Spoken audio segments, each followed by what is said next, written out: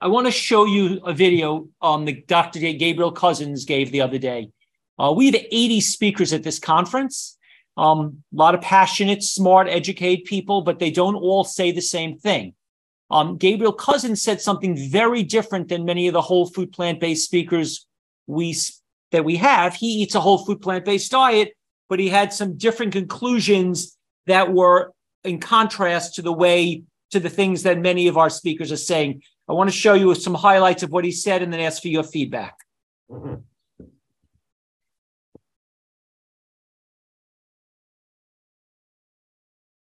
And a high carbohydrate diet. So when Joe Furman talks about, well, he sees a lot of people with vegans with brain degeneration, I look at the high carbohydrate diet, which I don't support because it stimulates brain inflammatory pathways. Now, to me, this is a really important study, Journal of Alzheimer's 2012. I'm just going to read it because it's so important. Older people, and we're talking people above 60, eating a high carbohydrate diet. Get the word high carbohydrate because we're told a lot in the vegan world that you want a high complex carbohydrate diet. People are talking about 70% carbohydrate. Yeah, well, here's the result. Have nearly 4 times the risk of developing mild cognitive impairment. So this is what David Perlmutter in his book, Grain Brain, I thought he did really good work. A diet heavy in inflammatory carbohydrates, which mostly they are, low in healthy fats, messes with the mind in more ways than one. But let's say messes with the brain in more ways than one. So fat is the preferred fuel of human metabolism, and it's been that way through evolution until we started farming about 10,000 years ago. Next.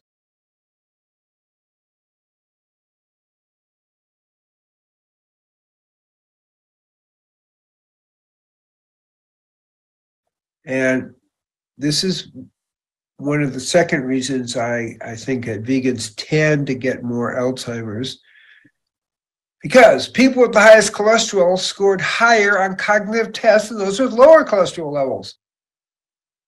So this is my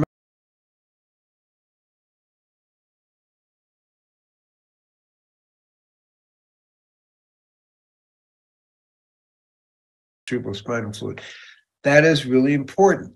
As 2007 study showed that people who regularly consumed omega-3, this is one of the supplements I'm going to talk about, they were 60% less likely to develop dementia than those who didn't regularly consume such oils. That's DHA and EPA. High cholesterol is associated with better memory function. And it's the preferred fuel for your heart. I mentioned so atrial fibrillation, high omega-3, 85% lower risk of dying from all causes. Okay, anything you want to, or please comment on that if you could. Yeah, it fits exactly with everything I've said, exactly. So what we've said is it's about inflammation, which is lowered by things like omega-3s and which is increased by carbohydrates. KetoFlex 12-3 is a high good fats, high phytonutrients, high fiber, mildly ketogenic diet. So it fits perfectly. Now, the cholesterol part, yeah, interesting, but it depends. I mean, the cholesterol is got many different forms we're talking about here. So for people who have very high, for example, ApoB, for people who have very high LDL particle numbers, that's associated with strokes and associated with cognitive decline.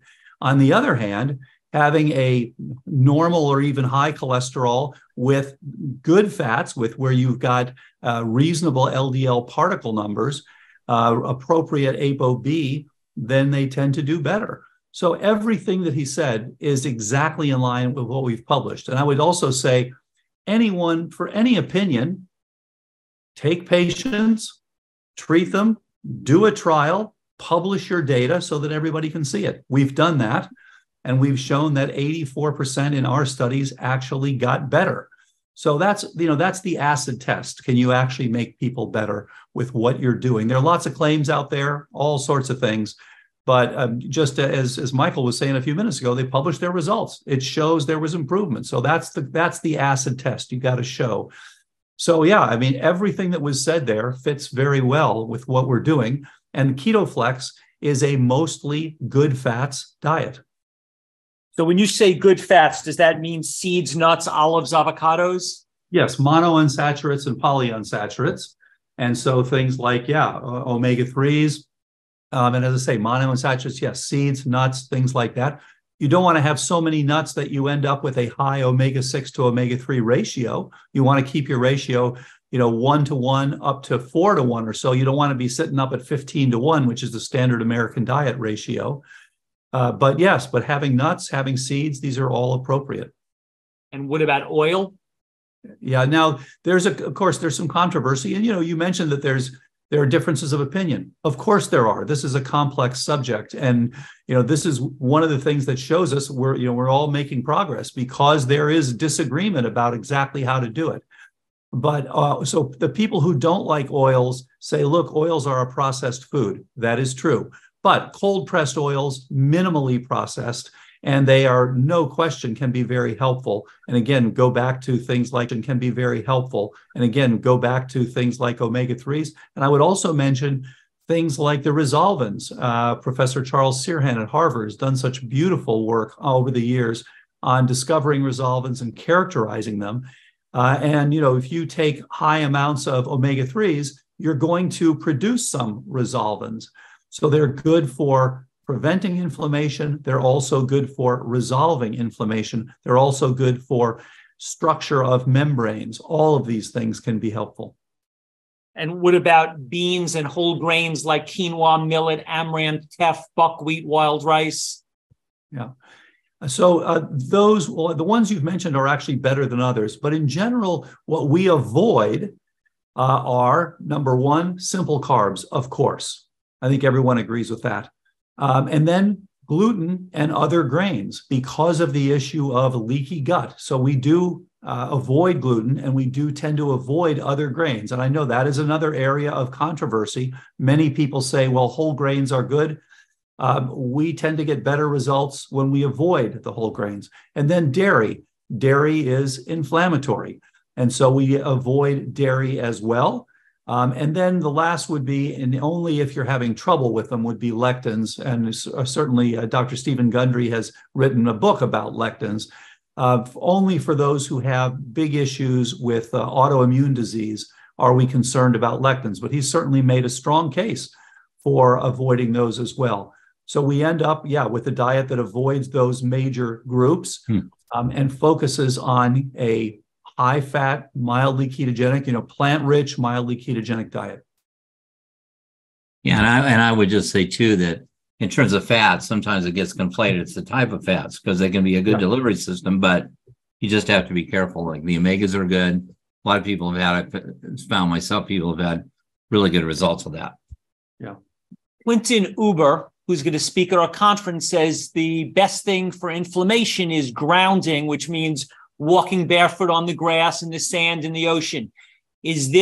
Should we all walk around for 2 hours every day barefoot on the grass to fight inflammation? Or is this just a mild thing that it's not going to make that big a difference either way?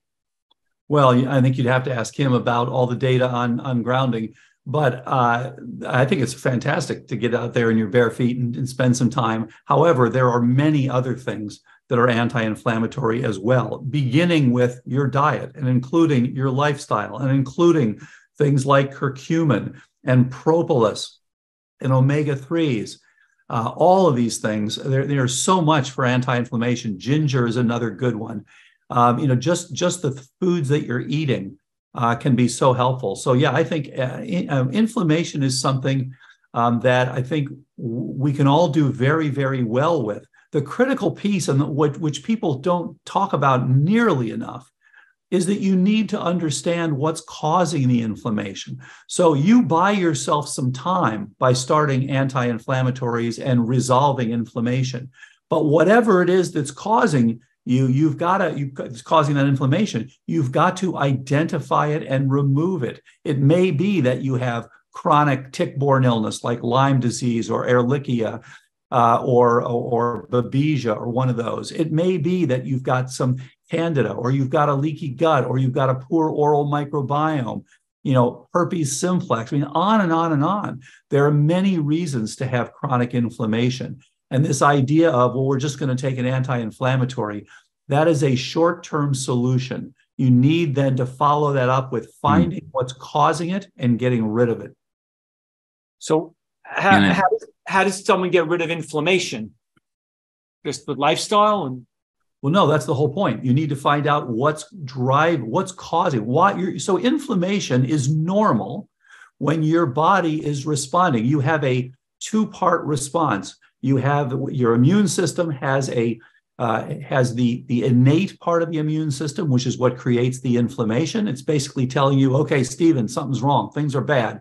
We're going to activate this whole pathway, just like you do with COVID-19. And unfortunately, there are a lot of parallels between COVID-19 and Alzheimer's. So we're very concerned about people. We already know there's been a publication showing people who had COVID-19 are at increased risk for Alzheimer's disease. So again, please, everybody, get a cognoscopy, get on active prevention. Don't wait. And then the second part is it hands it off to a much more specific, the adaptive immune system, which is your T cells and B cells and your antibodies and things like that. So getting rid of the inflammation is getting rid of a normal response of your body to something. So yes, the inflammation is producing symptoms and increasing your likelihood for heart disease and for cancers and for neurodegeneration, but it's there for a reason. So you need to find out if you have specific infections, if you've changed your oral microbiome, what is it? And then you need to address that. It may be that you have to take acyclovir for a few months. It may be that you have to take some antibiotics to get, or herbal approaches to get rid of Lyme disease. There are all sorts of causes of it. So it's not enough just to address the inflammation. You have to address what causes it. And Stephen, if I can piggyback on that, one of the things that osteopathy really looks at in cranial is that when you're actually looking and listening to the body, you can kind of tell from different sites a little bit of the entry point. So as I say to many of my students, we're not just chasing the symptoms, we're looking for the generator at a deep level, what's in the body. And complementary to all this testing is we're looking to see what the restriction patterns are that are already existing in the brain. So I agree that what we want to do is look at whether it's the vector, whether it's external from some car accident or blow to the body. It may be something that's inflammatory because of food. It may be something that's throwing things off hormonally. It could even be toxicity from somebody's imbibed, whether they know it or not, some trace amounts of mercury or cadmium or aluminum or like that. So those are all factors you want to look at to see what exactly is the vector of that.